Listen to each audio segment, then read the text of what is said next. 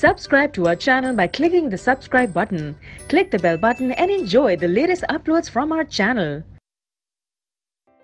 तो अब हम कुछ क्वेश्चंस डिस्कस करते हैं. तो फर्स्ट क्वेश्चन है, right the distribution of electrons in carbon and sodium atom.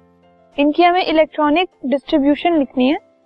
सो अगर हम कार्बन एटम की बात कर रहे हैं तो कार्बन का एटॉमिक नंबर होता है 6.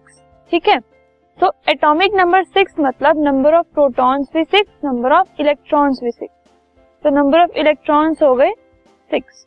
तो अगर हम देखें फर्स्ट शेल, के शेल में आते हैं 2 और उसके बाद एल शेल में कितने बच गए 4. तो 2 + 4 6. तो this is the electronic distribution of carbon. Now sodium, sodium का एटॉमिक नंबर होता है 11 और उसमें 11 इलेक्ट्रॉन्स होते हैं. तो के शेल में आएंगे 2 क्योंकि मैक्सिमम कैपेसिटी के शेल की होती है 2. एल शेल की मैक्सिमम कैपेसिटी होती है 8. तो 8 + 2 10 बच गया 8. नेक्स्ट एम शेल में आ गया 1. So this is the electronic configuration of sodium atom. 2 + 8 10 + 1 11.